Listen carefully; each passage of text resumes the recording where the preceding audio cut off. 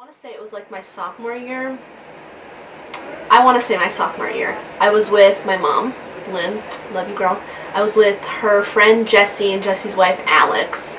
I can't remember if their baby was born yet or not, so Justandria might have been in the car. We might have had a baby in the car. Because we and Alex had just been watching a lot of like horror movies, so we were like, listen, why not make it real? Why not bring the horror into our life? So let's go to Blood's Point. The lore is like this woman apparently like killed herself on a bridge, and now her spirit haunts the road. I'm not too sure the whole folklore, but I just knew it was supposed to be super haunted. And once you pass the bridge, it goes down a little bit more, maybe like 6 or 7 minutes, and it comes to a cemetery and a farm that's like right across from it. So that was just even more reason for us to get out of the car and break and enter into the cemetery, because it's actually gated off.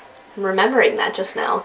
And we can kind of hear like just a certain kind of whistle in the wind. So I didn't really think too much about it at the time, and I was like, forget the scary whistling, we're going back to the car. So we're walking back to the car, and I'm kind of behind everyone, minding my own business, seeing the sights that I would like to see.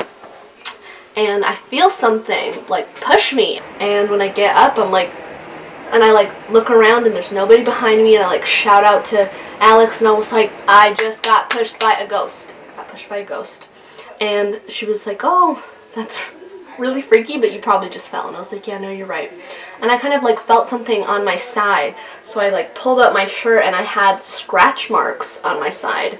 And I didn't fall on that side. I fell kind of like on my back a little bit, but it was definitely on my right more, and it was on my left side. And it wasn't like bloody scratches or anything, but it was definitely like those red nail marks. And I was like,